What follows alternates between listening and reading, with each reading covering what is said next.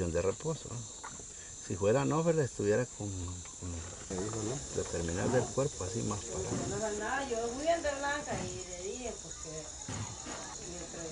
The high-level messages coming out from this World Malaria Report of 2014 is that we are making steady progress. In fact, I would actually call it unprecedented progress in the fight against malaria.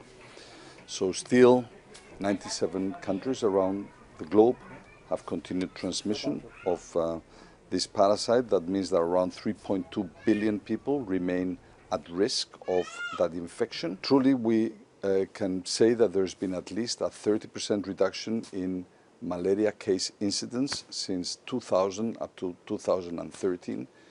That is indeed extraordinary progress. Perhaps even more significant is the 47% reduction in malaria deaths, nearly halving the malaria deaths over the last decade. The commitment of countries themselves, of international donors, of the broader partnership to fight malaria has meant that there's been a steady increase, even in the face of the financial challenges that the world has witnessed, in the resources made available to fight malaria.